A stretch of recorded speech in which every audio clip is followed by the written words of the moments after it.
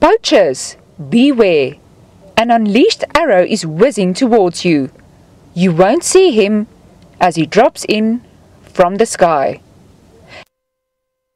Arrow can track and apprehend poachers.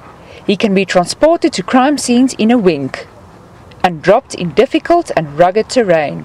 We have found that the combination of using helicopters with a canine unit is very effective to provide us with a rapid response unit that can be deployed very quickly before the scent of the poachers diminished, and also before they are actually able to cross the borders, into safety. Arrow is an obedient child, and the bond with his handler is unshakable.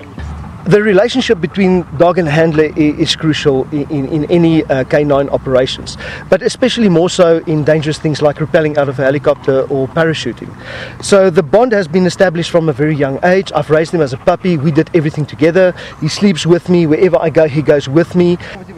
Initially, there were concerns that Arrow may have a fear of flying. That presumption was jumping to the wrong conclusion. Arrow wants to work. He enjoys working. He enjoys flying. He enjoys what he's doing. And you can see that in his body language. Whenever I take out his harness, he gets very excited because he's got a positive connection with what is to come. Also, once we're on the ground, he understands that there's work to be done. He's focused and he does the job at hand. If he was scared, he would not want to do the work. Arrow performed the first of 4 skydives in September, one of which was from 12,000 feet.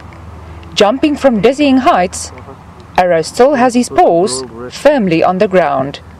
Nicolien Smallman, SABC News, Midrand in Johannesburg.